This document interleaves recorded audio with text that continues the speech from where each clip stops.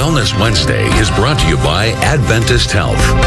Welcome back on this Wellness Wednesday. I'm Kiyoshi Tomono with Adventist Health and Blue Zones Project Bakersfield, and we are back actually on the road today, back at the Edible Schoolyard, Kern County's Buena Vista campus. Beautiful campus here. We're in their teaching kitchen with Chef Matt from Morrison Healthcare and Dr. Benjamin Ha with Kaiser Permanente. Good morning to you both. Good morning. All right, so Dr. Ha, talk us through. We're going to be making a recipe here. Actually, Matt, you can explain what we're actually cooking first, but we want to talk about some of the nutritional value of all these plants, because I know you love plant-based diets, and you really recommend that for your patients too, right? Yeah, I love turnips because they are considered a starchy vegetable, but compared to potatoes, they're a little bit lower in calories, and the density is really good. So it's almost a good replacement for potatoes. Okay, so you still get that starchy flavor like you're eating potatoes, but you're not getting as much like sugar, like a sugar rush. So kind of, and when we talk about some of the, I'm sorry, keep going, Chef Matt, as you're cooking. When you're eating some of the starches, right? They talk about glycemic, right, and how it like peaks your sugar, and some starches are better than others, right, in terms of not making your sugar go crazy, right? I think if you can keep your intake of, or I'm sorry, if you can increase your intake of non-starchy vegetables, things like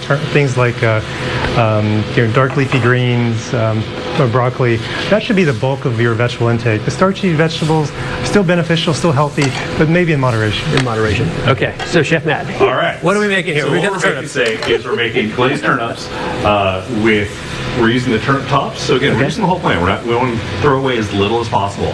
So we have these turnips right here. These are baby turnips. You can also use Hakurei turnips, which are a Japanese turnip, which is really mild in flavor. You get the big turnips, yes, it's going to be a much more robust flavor. These are nice and gentle. So we're using the tops in here right now. We've added a little bit of butter, a little bit of sugar, and a little bit of water.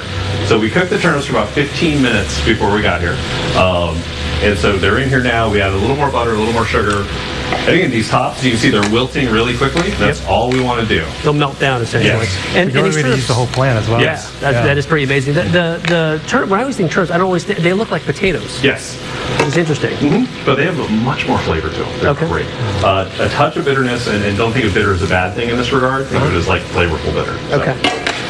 Excellent. And you know, we're talking about blue zones. Of course, these are the places around the world where people live to be 100 plus, and Okinawa, Japan is one of those places.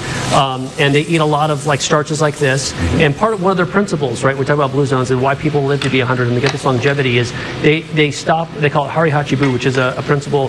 Stop when you're 80% full, right, Dr. Ha? Because a lot of people, especially in the American diet, tend to eat too much food, right? Well, I think we tend to eat really quickly in America, so we tend to eat more than we think we're going to eat, and then our body doesn't have a chance to tell us that we're full. So eating to about 80% full and slowing down would be what I would suggest. Okay, enjoy your food. Absolutely. Don't just cram it in. So we've added sugar snap peas, and these are from my garden here, and they're wonderful. I love these. It's going to give it that nice crunch. Do not overcook these.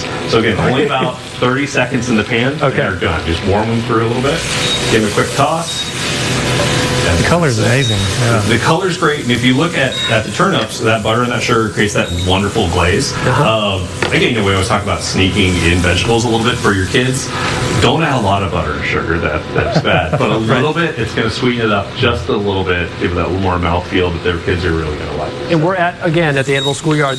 We're in their teaching kitchen where they bring kids from across the street at the school over here. The whole idea is to cook with your kids if you can as well. Obviously, hot pans and knives and stuff like that. Monitor them, but cook with your kids because they get kind of invested in the recipe along with you. A, it's fun, and B, you'll get them to try things. At least that's been my experience as a dad, is when you get the kids to cook with you, they're willing to at least try it before they melt down.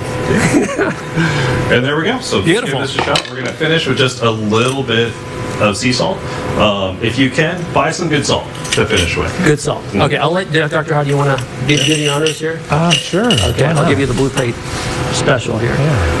Quick recipe, and it only took us about 3 minutes, 2 minutes here to prepare? Exactly, 15 minutes to cook the turnips, but then after that, everything's quick, and you can actually pre-cook those like we did, the day before if you're doing a bunch of meal prep. Then that next day, they're ready to go. Throw in a pan, throw everything else in, easy dinner. Yeah, so. Excellent. Flavor is excellent. All right. Awesome. Dr. Ha, Matt, thank you guys so much. Thank you. The recipe's on kget.com. We'll take a quick break. We'll be right back.